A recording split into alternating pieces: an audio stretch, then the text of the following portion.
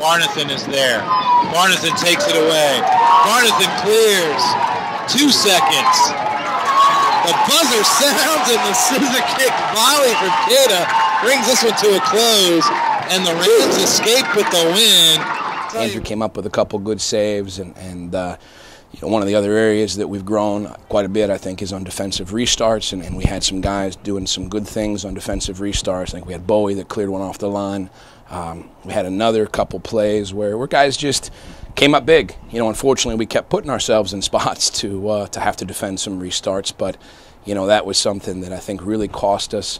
In a few games earlier, it cost us at UVA for sure, and since then we've really tried to to pay attention to some of those details and improve. And I think tonight, as the game wore on, it wasn't our best performance, but it was a good gritty performance, and I think our guys defended in the key areas, in the key moments. Somebody kept coming up with the play, and give the guys credit.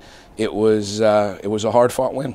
Oh, and it'll be an incredibly challenging conference game on Sunday. We played a very, very tough opponent and gave a lot tonight. George Mason had the night off and has had the week off to prepare for us. And so, obviously, that'll be a big challenge. When we made the schedule, we assumed that would be the case. But it's not often that you get the defending national champion to come to your place. And so, like you said, we're about challenging ourselves and being more prepared to be a better team. And certainly we've seen a lot of very good teams throughout the course of the year.